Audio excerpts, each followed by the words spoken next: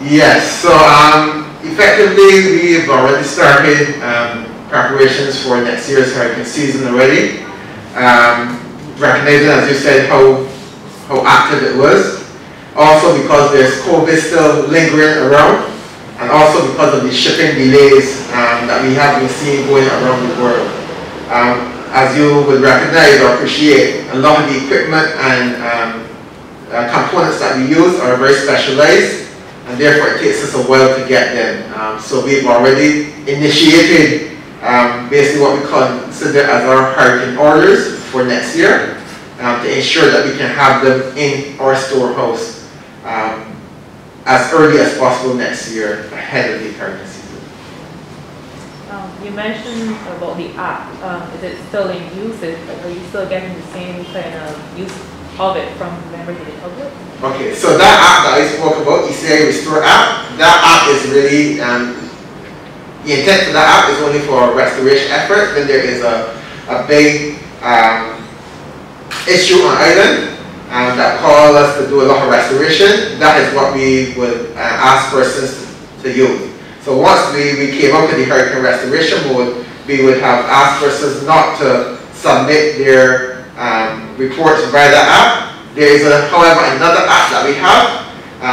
It's called BL&P Connect app. You can find it on the Play Store or the Apple Store.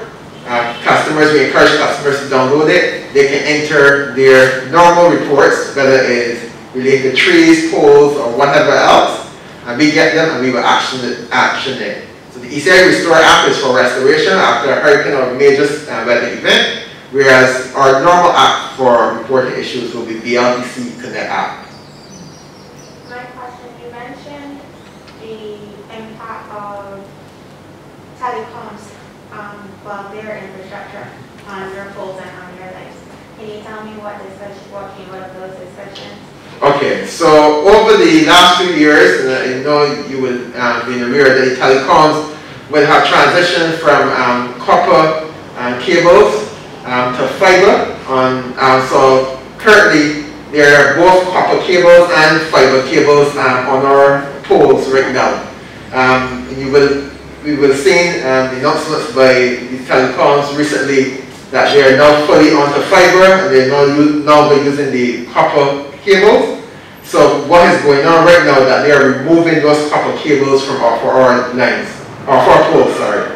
What that means, it will remove the amount of loading, the amount of load that is on our poles, and it also will make the poles a lot tidier going forward. So we've been working closely with them. They've started their effort in terms of removing those old cables, and we've been going behind and auditing and having them address any issues that we see. So that